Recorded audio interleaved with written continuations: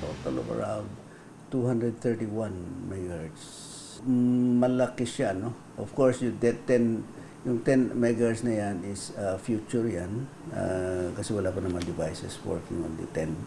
But it is projected, and there are also others. In the future, may mga ma-identify na spectrum to be used for mobile broadband. If ever there will be bidding of the spectrum, this will be the first. You think there's more demand now for these frequencies than when you initially tried the auction? Well, yes, because the demand is mobile. There is a strong demand for mobile broadband. So anybody who is interested to come in must be able to acquire substantial spectrum that are available for use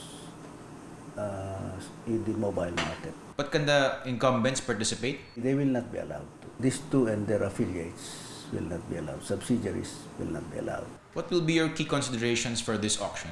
We have to consider setting the minimum bid price.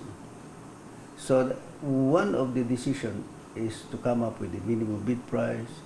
Second is whether or not all of the available spectrum will be auctioned as one, or will be auctioned in separate bidding processes, etc.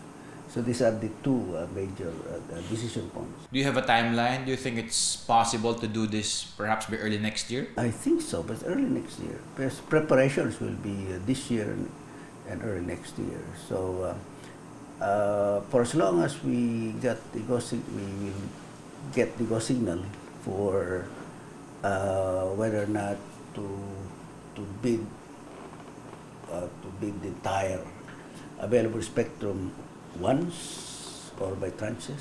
So we have to get the direction as far as that is concerned, and then from that, then we determine the minimum bid price. Do we have any idea on possible valuations?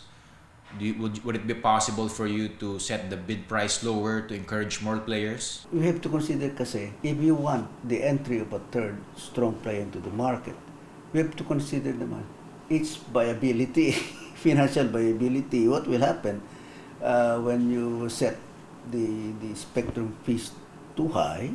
You are a newcomer entering a market which is dominated with the two. You might not be able to survive. When you set the minimum price, it has to consider also the ability of a new player to stay financially viable in the long term.